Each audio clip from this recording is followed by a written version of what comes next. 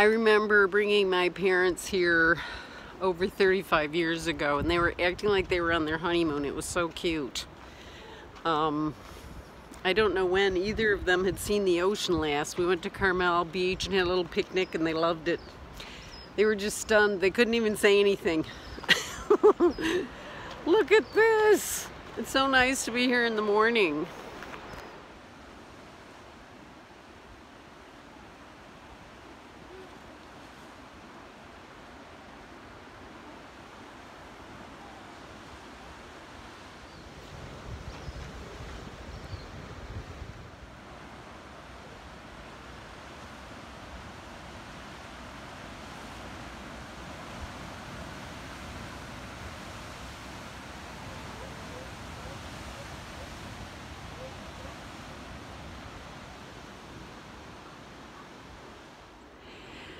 I really forget how amazing Point Lobos is, Point Wolf. I come about once a year. I've taken groups here to small, less than 4 people, groups here to learn photography because it's just stunning. I haven't been able to do that the whole entire time of 2020, so I guess it's online for me. Look at this. Oh my God. It's just spectacular. I mean, we've got such beautiful natural sanctuaries in the United States, and you know, after traveling around the world, it's neat to see what we have right here. So definitely check it out. These trees are incredible, and it's always going to be protected.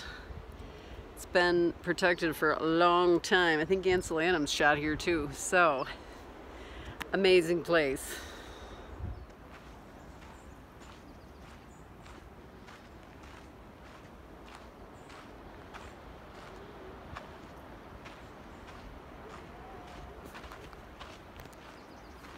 This is one of the most amazing cypress groves in the world. California, Point Lobos. Nature preserve. I'd like to have a little cabin right there.